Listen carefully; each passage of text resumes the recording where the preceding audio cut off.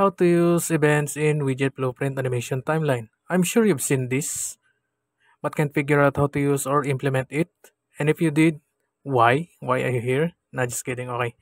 First, we need the new animation. Let's delete it first. This one that I made. In Widget Blueprint, in Animation, select Animation and name it whatever you want. And then on Track, you can choose an image and then add the event and trigger, or you can also add within Track, Event, Trigger. And then to add a key, we can slide this slider on the timeline and then add key. Then select the key, right click, properties, event, and then the drop down on the decides the unbound, quick bind, and then sequence or this sequence. You can choose whatever you want in whatever event you want to trigger in here. But to make it simple, let's make a custom event. Let's go here at the event graph and then right click, add event, add the custom event, and let's name it subscribe.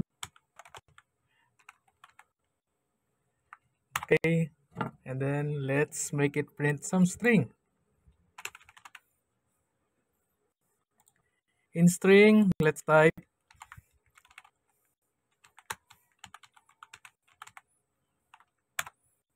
then let's hit compile and save.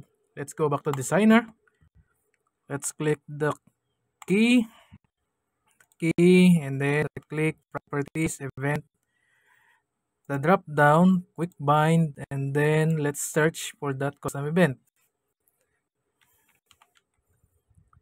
Then we see the custom event. Let's click it, and then we went back here. And now to test it, let's see. Nothing happens. Why? Because we haven't set the timeline range. Let's go back to designer. You see this play icon, playback options. Click this drop down list, and then you see the start and end is both at 0. We need to at least cover the time in which the key is put. So in which case it's at 0.75 seconds. We should at least have 1 second of playback. So let's put the end time at 1 second. There. You see the timeline has changed. This is the range of our playback. And then let's play it again.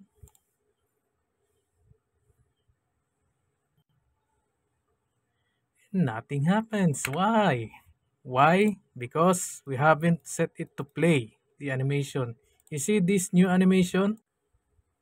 Let's get this new animation.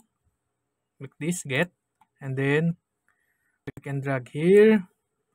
Search for play animation. You see that? Play animation. And then in order to initiate this at the very start, we need to event construct.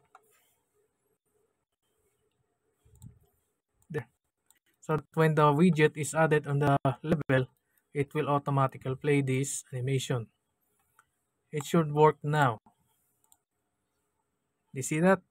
Okay, thank you. Please subscribe.